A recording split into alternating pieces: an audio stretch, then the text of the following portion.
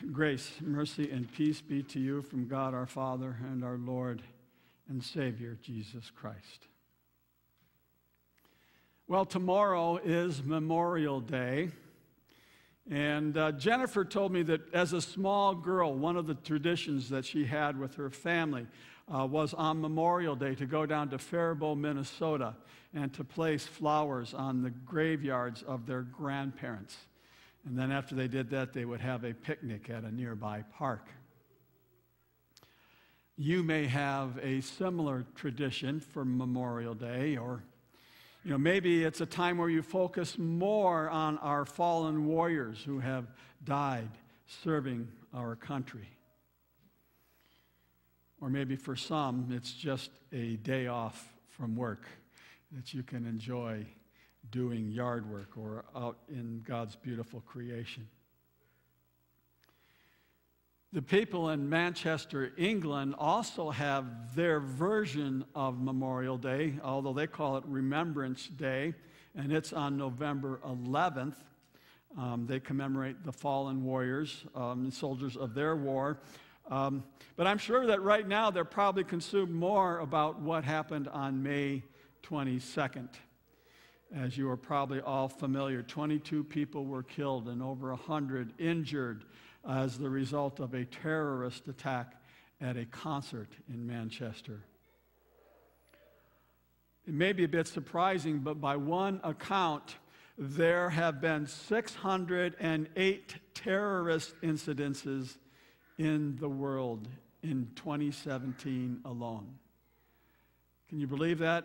2017 alone, we're just getting started, 608 incidences of terrorists. It's a crazy time we live in, and we need to be on our guard. Well, in our reading this morning, Peter warns the church about enemies. And he warns about these enemies as prowling around, ready to devour. But he isn't talking about suicide bombers. Rather, he's speaking about spiritual enemies. He said, your adversary, the devil, prowls around like a roaring lion, seeking someone to devour. And we today are in that same battle. We are in that same boat as Satan prowls around our world today looking for someone to devour. This is actually a fairly well-known verse, but it's part of a larger discussion that Peter is having on the topic of suffering. So I'd like to expand this topic and look at suffering as Peter describes it in our reading today. He introduces it in verse 12. He says, "Beloved, do not be surprised at the fiery trial when it comes upon you." So he's speaking about this fiery trial that's going to give suffering to you. And as we go through this text, we're going to find out that there really are different kinds of suffering and that there is no getting away from suffering. It is something that we will all experience in one way or another. In fact, I really like how one commentator put it. He put it this way: you have a choice of whether to suffer at the hands of the world or suffer at the hands of God. Wow. What does that mean?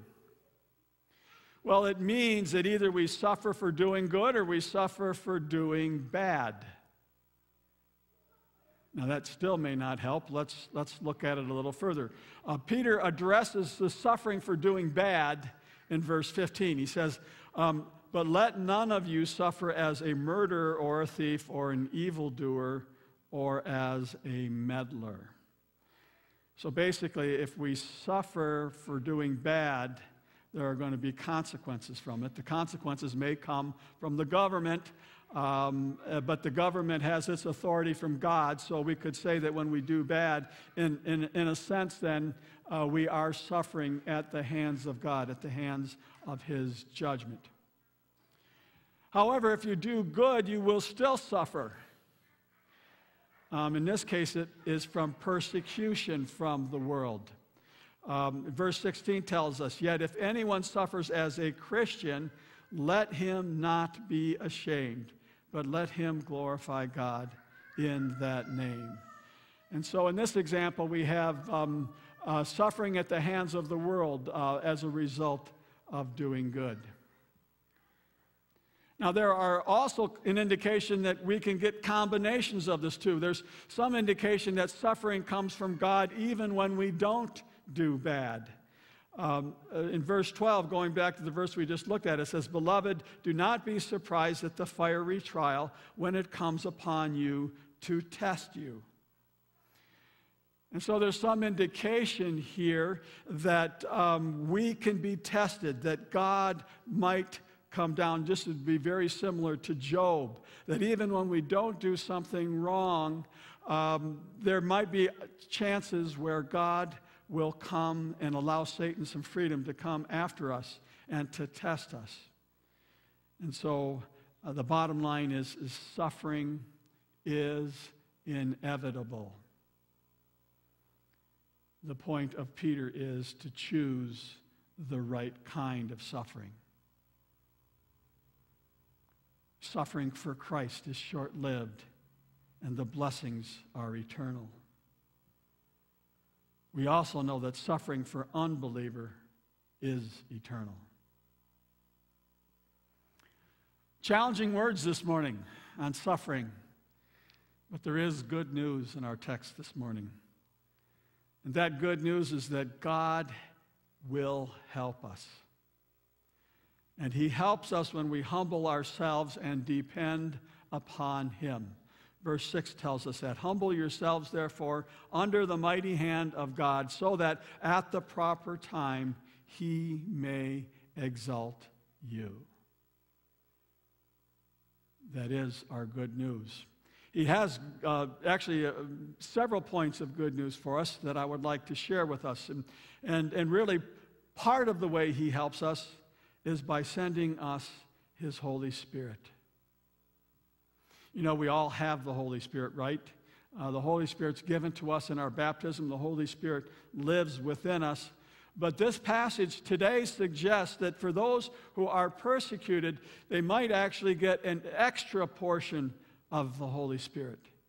And it is this extra manifestation of the Holy Spirit that gives the courage and the strength to withstand the onslaught of persecution. And this is suggested in verse 14. If you are insulted for the name of Christ, he says you are actually blessed, because the Spirit of glory and of God rests upon you. The Spirit rests upon you. That's language that we've heard elsewhere. It's at Pentecost where we hear the Holy Spirit resting upon the apostles in the forms of tongues of fire. And at Jesus' baptism, the Holy Spirit came to rest upon Jesus as a dove. And so these are times when the Holy Spirit came in a very unique and special way to rest upon his believers. And so what this passage in Peter is telling us is that just as the Spirit was present in a very special way in these cases, he will also be present with suffering Christians and be present with them in a very real and powerful way. And I think we can all think of an example of this. Do you remember Stephen? Remember Stephen in the book of Acts? He was the first martyr in Christendom. He gave his testimony, and he was actually stoned in the very presence of Saul, who eventually became Paul. And while he was being stoned, he looked up to heaven and he said, "Look, I see heaven open and the Son of Man standing at the right hand of God." And those who witnessed said his face was like an angel's. And so we worry a lot as we see terrorists going around the world, and we wonder what would happen if we ever have to face this, to deny Christ or to have faith and show and trust in him to the point of death. And our good news is this morning that in these times of crisis, we will have an overwhelming sense of peace, that God will send his Holy Spirit upon us. You know, Jennifer and I have experienced peace in the midst of very trying circumstances. Jennifer with her walk with cancer, and with my heart attack, I can remember a peace that was real and tangible, and you could feel it. And I have talked to others who are in their cancer walks or their illnesses have told me the same, that they have felt a peace, and they knew that people were praying for them. And this is trouble that does not result from persecution. This is trouble that we struggle with just from living in a broken world. And yet we have that peace. How much more will that be true in the case of persecution? If you suffer because of persecution, the Holy Spirit will be there to help you, to guide you, and to strengthen you. Yes, it's hard to think of suffering as a good thing, but suffering for Christ is a blessing. So our first good news this morning is He gives us the Holy Spirit in our persecution and our suffering. A second piece of good news this morning is that God helps us through camaraderie with our fellow believers. He said, your adversary, the devil, prowls around like a roaring lion, which we read, seeking someone to devour. It says, resist him, firm in your faith, knowing that the same kinds of suffering are being experienced by your brotherhood throughout the world. How do veterans survive the war? Through teamwork and camaraderie. When they go to boot camp, it's a very concerted effort to develop a sense of teamwork and camaraderie, to be able to help each other and to fight these wars. And that is an image of how we are to fight our spiritual battle.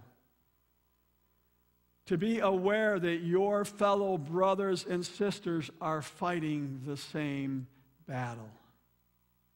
In fact, I suggest turn and look at the person next to you. Take a look at them and realize that they are fighting the same battle that you are fighting. So stick together. Cover each other's back. Defend each other. Are we good at doing that as a church? Yeah, I think so. But I think there are some other times where we stab each other in the back, right? How many times have we met people who have walked away from the church because of something that has happened at the church? And so, yes, there are times that we fail at this too. But have you ever run into examples where there have been squabblers, people squabbling over something small, but they end up having a common enemy, and so they end up banding together in order to face off against this greater enemy? And I think that also is an image for us in the church, that yes, maybe sometimes we have our differences, sometimes we squabble with each other, but we have a greater enemy. That person sitting next to you is not your enemy. It is Satan who is prowling around. And so we need to work together so that we can resist that enemy, and so that we can get through our sufferings together. Peter gives us a third reason for hope today in our suffering. And that is it helps when you realize that we suffer for a purpose. That suffering has its benefits. It has its benefits in this world and also in the next. And the benefit in this world is that it humbles us. And that is actually a good thing. Because when we are humbled, we rely upon God rather than relying upon ourselves. The long-term benefit of our suffering is that we will rejoice with God in heaven. And that was shared in verse 13. But rejoice insofar as you share Christ's sufferings, that you may also rejoice and be glad when his glory is revealed. It says we share in Christ's sufferings. It's implying that we don't suffer with Christ, or we don't suffer along Christ, but rather we participate in his sufferings. And that's a distinction. It's hard to put flesh on to understand, but it seems to suggest that in this suffering, it connects us with Christ in a very unique and powerful way, to the point that we will literally share in Christ's glory when he returns. And rejoice we will. In fact, the word rejoice is actually used twice here, but in the Greek it uses two separate words. The second Greek word seems to intensify the meaning of the word rejoice. And so it's as if it is saying, believers rejoice now in suffering, but when Christ comes, the rejoicing will be beyond all earthly joy.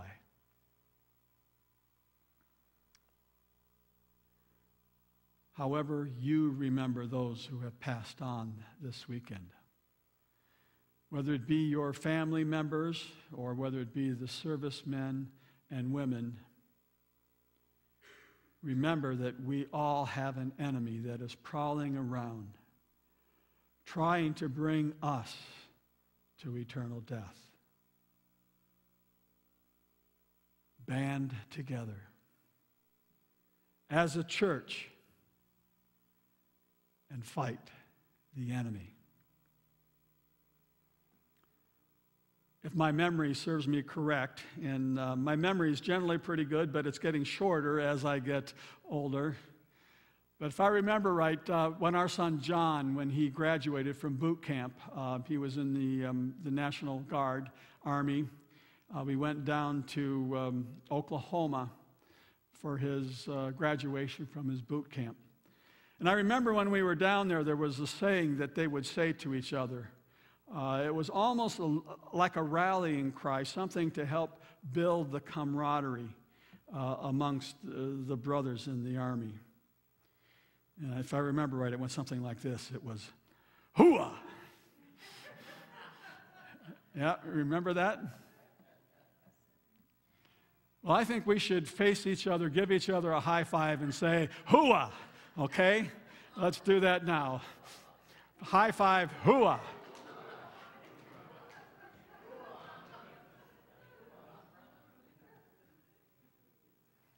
Let us remember that he is out there prowling. And when we suffer, and we will suffer at times, trust in God, for he helps us as we rejoice in his blessings. In Jesus' name, amen.